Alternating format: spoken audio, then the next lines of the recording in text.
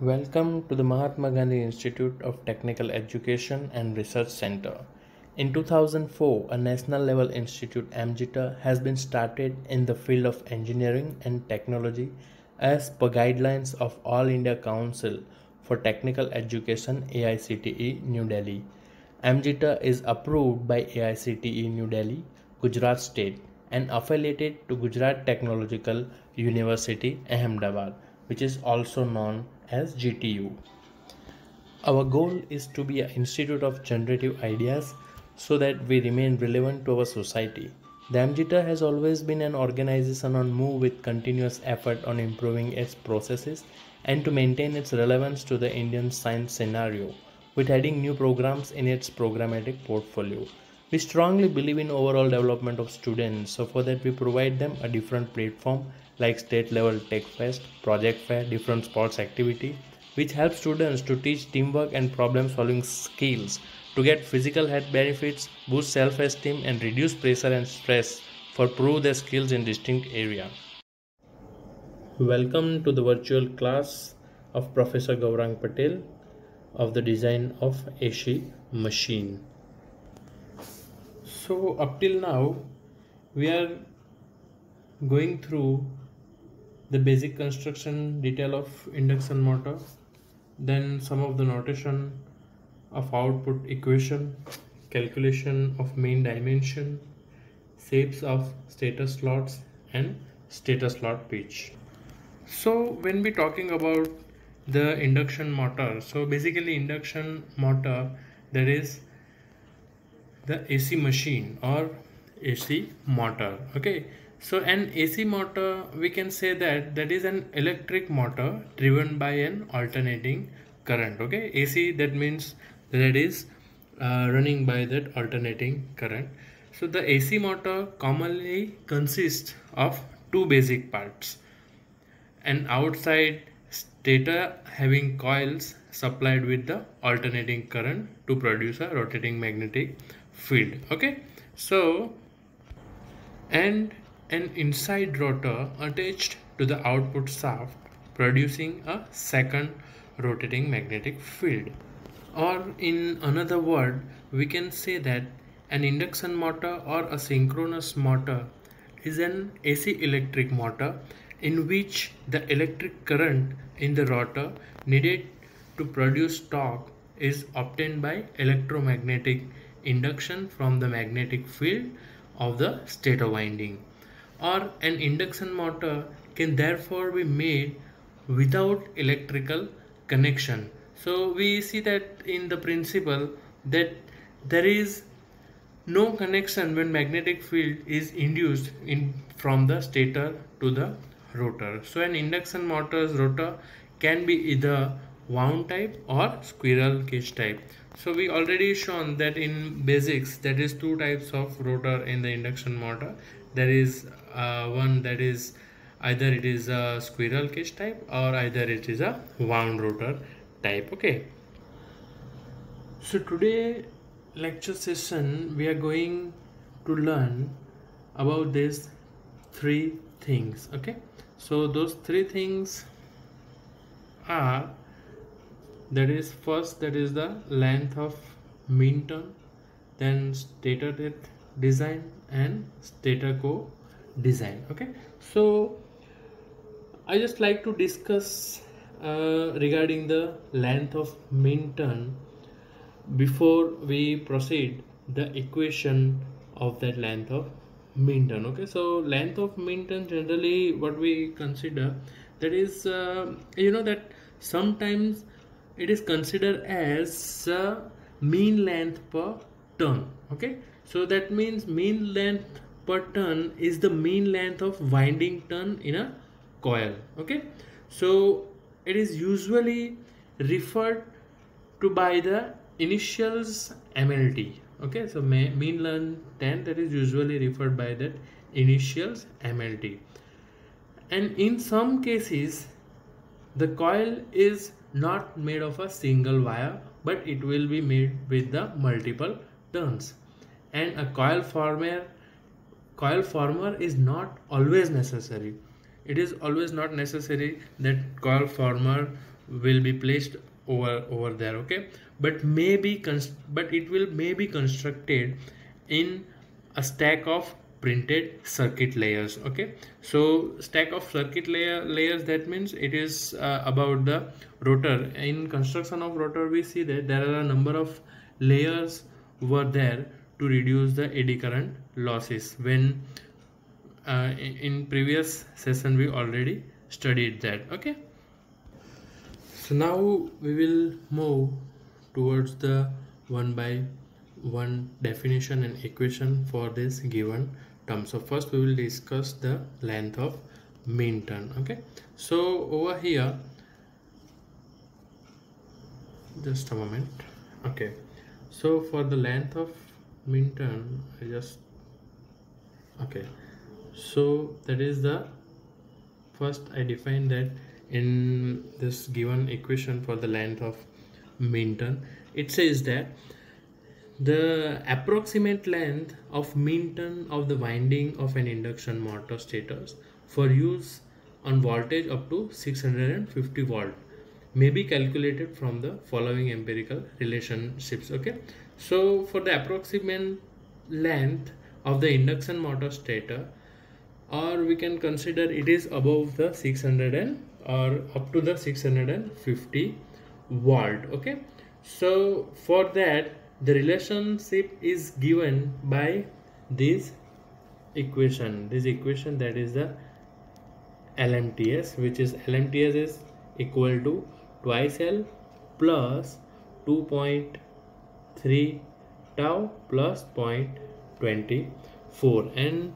over there with values of ln tau are expressed in meter. Okay, and stator winding resistance, which is given by, that is RS, which stands for stator winding resistance, is equal to rho into length of mean turn divided by area of stator. So that's why that's how we find out the length of mean turn.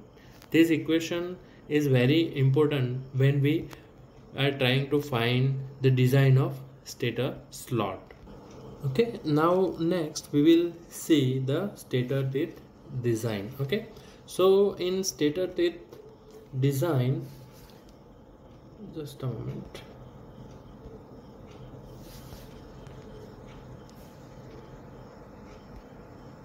Okay, so in stator teeth design, what we have to see first, so here the dimension of the slot determine the value of flux density in the teeth. Okay, or one more thing we have to consider, that is a high value of flux density in the teeth is not desirable because it leads to a higher iron loss and a greater magnetizing MMF. So what it says, that high value of flux density, okay, high value of flux density is not desirable. What is the reason behind that high value of flux density in the teeth is not desirable? Because it leads to a higher iron loss. Okay, because it leads to a higher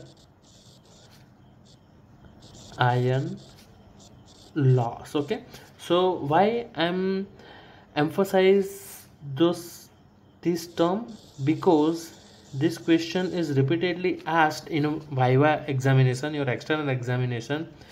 External examiner can be asked that why we are not desiring the high value of flux density in the stator teeth.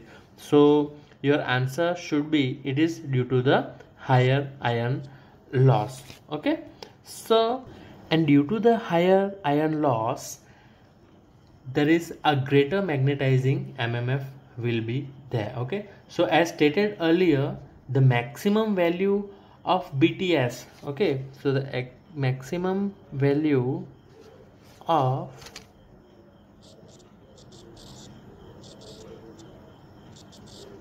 BTS. So BTS stands for flux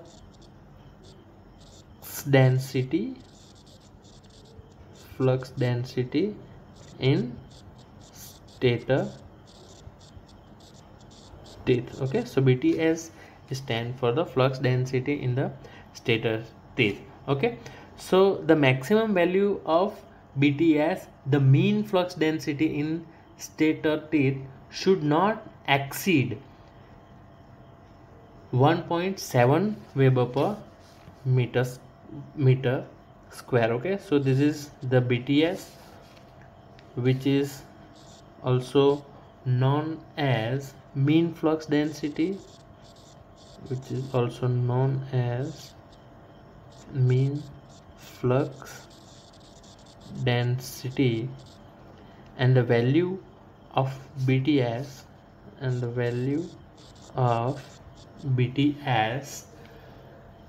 which not exceed to 1.7 Weber per meter square. So those things you have to keep in. Now minimum teeth area per pole. Okay, so that is the minimum teeth area per pole, which is given 5m by 1.7. okay, which is given 5m by 1.7. and also there is one more equation is given for the minimum teeth area per pole. Okay, I will simplify it for the better understanding. Okay, over here that is given 5m by 1.7 is equal to SS by P into Li into WTS. Okay, so that is the number of slots per pole, there is the net iron length, and there is the width of tooth. Okay, I will explain you in detail. That is S by P, which is considering this term, that stands for number of slots per pole. Number of slots per pole. Okay, then next term, which is Li, that is net iron length.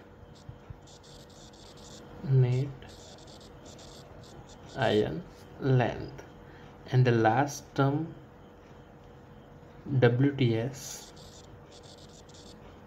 which is stand for width of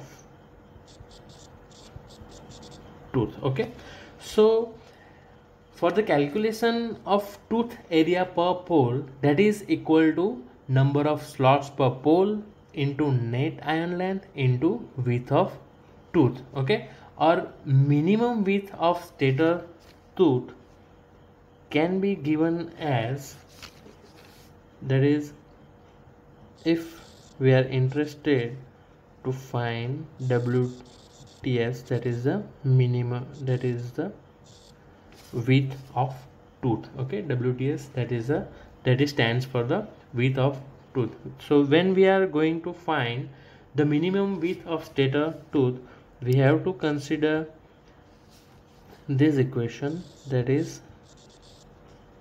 minimum flux density 5m 1.7 into number of slots per pole into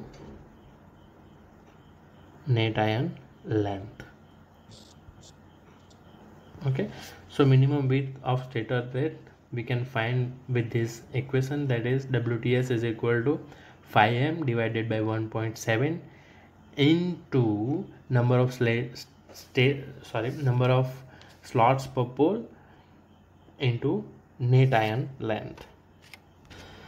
So I hope from this explanation you are able to know the calculation of minimum teeth area per pole. Okay, now next we move towards some of the important terms for the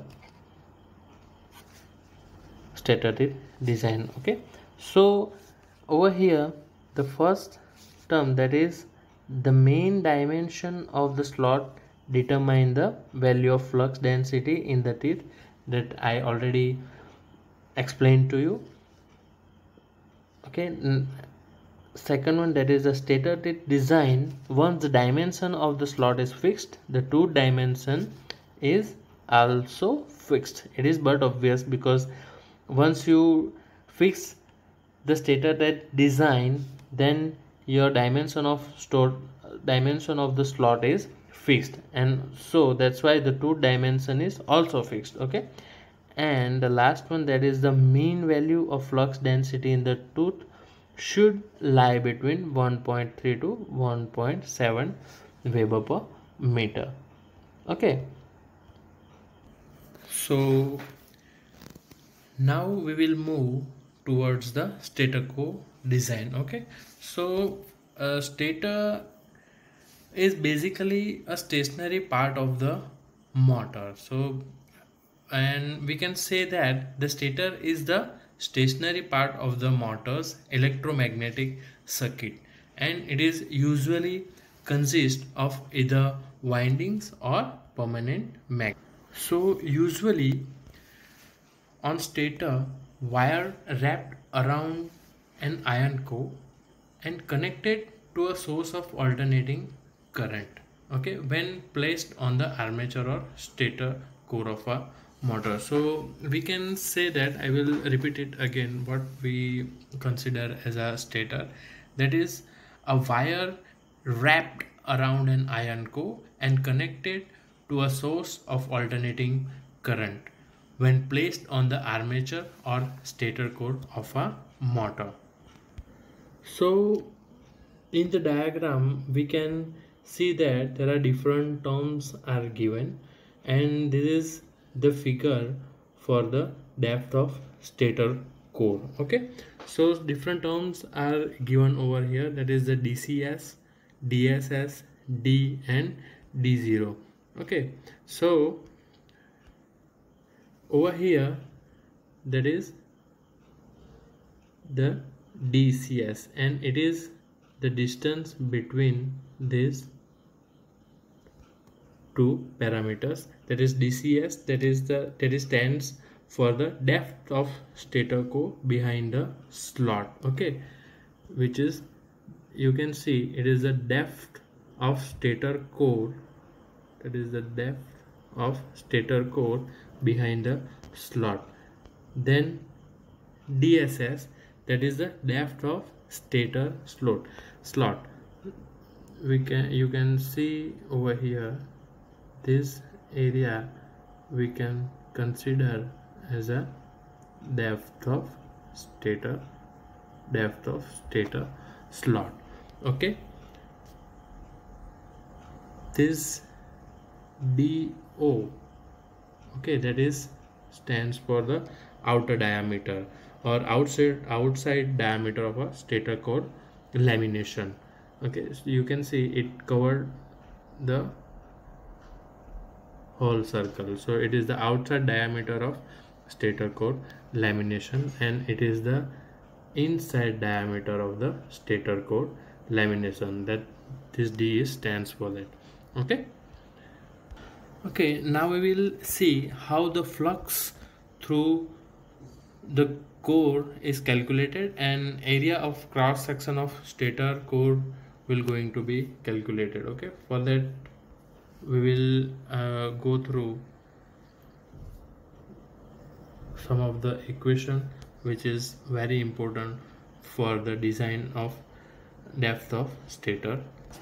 First of all, we have to determine area of cross section, area of cross section of stator core. Okay, area of cross section of stator core, which is equal to 5m by 2 divided by BCS. Okay, so what it suggests that area of cross section of stator core is equal to 5m by BCS. Okay, so this term 5m by 2, okay, so that's 5m by 2. Please understand very carefully because it is very important in terms of design of stator core. Okay, so this terms 5m by 2 states that the flux through core is half the flux per pole. Okay, you understand this 5m by 2, it states that the flux through core, okay, the flux through core is half the flux per pole because it is divided by the 2, that is 5m by 2, which states that flux through core is half the flux per pole. And the term BCS,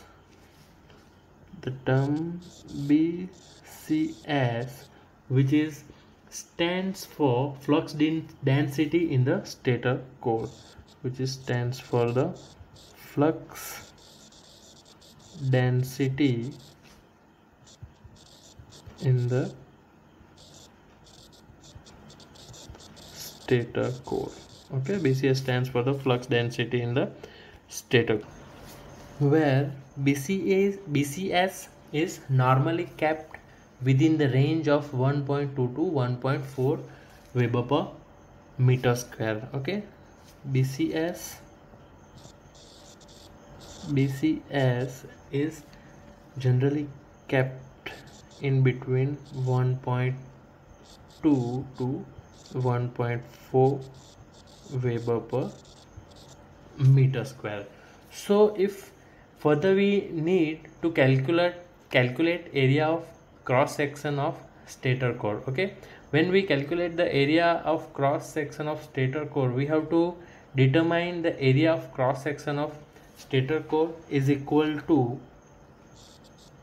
Li into DCS. Okay, Li into DCS. Li, that is the mean length of that stator, and DCS, that is the depth of stator core behind the slot. Okay, I will explain you in detail. So we already have the equation for the area of cross section of stator core, which is 5m by 2 divided by BCS. Okay, we will just a minute. So we have the area of cross section of stator core over here, area of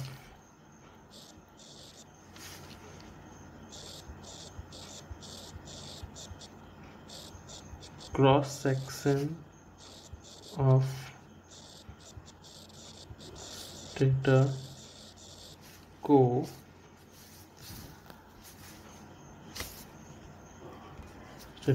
is equal to 5m by 2 divided by BCS. Okay, so and BCS is equal to flux density in the stator core. BCS stands for flux density in the stator core. So further, when we consider area of cross section of stator core excuse me, when we consider area of cross section of stator core, that is equal to Li into DCS.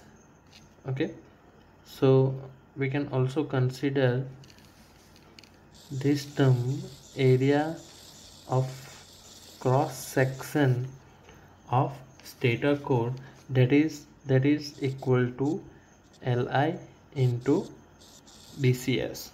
Okay, so I just write it down, Li into DCS, where DCS is stand for depth of stator core behind the slot. DCS stands for depth of stator core behind the slot. So we can write down Li into DCS is equal to 5m by 2 divided by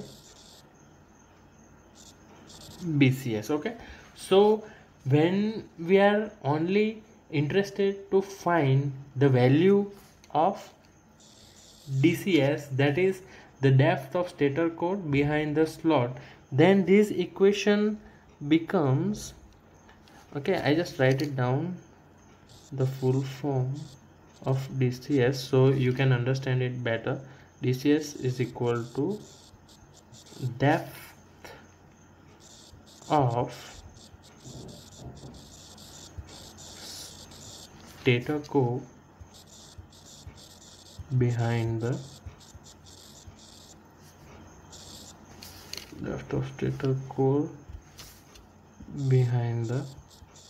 slot. So over here you can say that DCS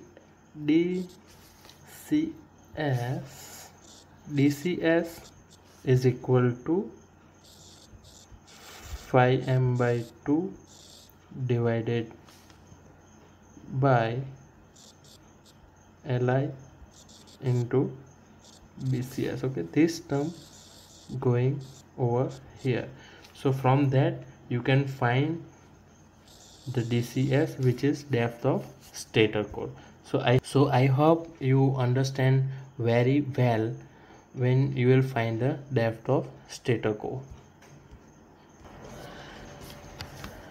And further, this equation becomes for D0, that is the outside diameter of the stator core, or you can say that D0, which is stands for outside diameter of stator core lamination. Okay, so D0, that is given for the actual diameter plus 2 DSS plus 2 DCS, 2 DSS plus 2 DCS. Keep in mind those terms are in suffix of that before later. Okay, so don't confuse with those things. Okay, so D0, that is which stands for outside diameter of stator core lamination, is equal to D plus twice DSS, that is depth of stator slot, plus twice DCS, that is equals to depth of stator core behind the slot. Okay, so that is the DCS and that is the DSS. Okay, so finally it will complete with the design of stator with the last equation of the outside diameter of the stator core lamination.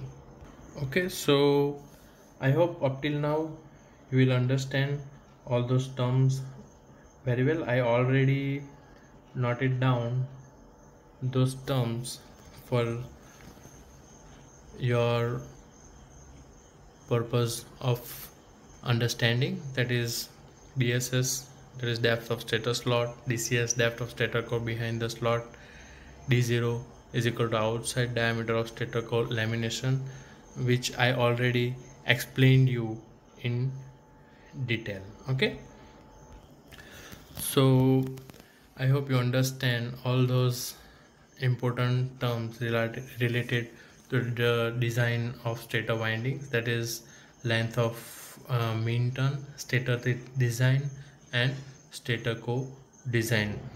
Okay, on the basis of that, there are so many times examples are asked in GTU examination. So those GTU examination examples we will learn in the next video lecture. So please learn it carefully, whatever I teach in this video lecture session, so it will helpful to you throughout all the calculation regarding the design of three-phase induction motor stator. Okay, thank you. So these are the questions asked in GTU examination. This example was asked in summer 2019. You can see the data of 15 kilowatt 400 volt 3-phase 50 Hz 6-pole induction motor. Okay, I will just show you how it was asked. It has the diameter of 0.3 meter and the length of core 0.12 meter.